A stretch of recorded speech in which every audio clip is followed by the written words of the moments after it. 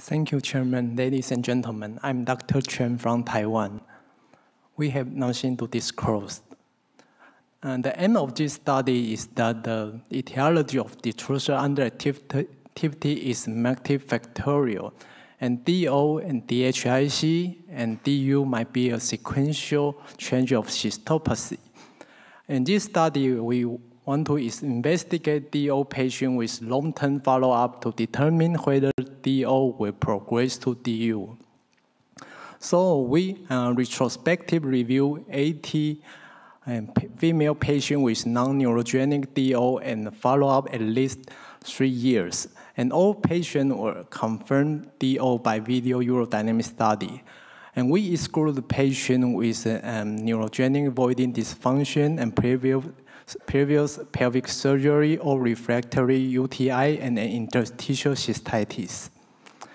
And the result shows the mean age is around 59 years old, and mean follow-up duration is 7.6 years. And among these patients, around 16% progress to DU. And other patients, and some patients become stable bladders, and some patients become hypersensitive bladder. And most patients, around 70 patients, will remain DO. And when we divided the DO patient into the bladder outlet obstruction, we could find in the changes of detrusor pressure at the maximal flow rate decrease more significantly than in BOO group than non-BOO group. On the other hand, all other parameters did not show significant difference between BOO and non-BOO groups. But we also found in BOO groups, around 20% patients become to DU, and only 10% patients become to DU in non-BOO group. In Table 2, we try to compare the patient according to the detrusor pressure at the maximal flow rate and the voiding efficiency at baseline.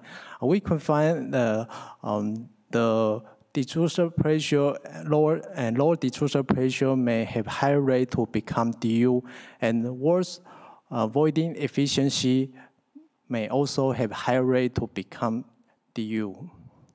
So the concluding message is the incidence of DO progress to DU is high in the long-term follow-up.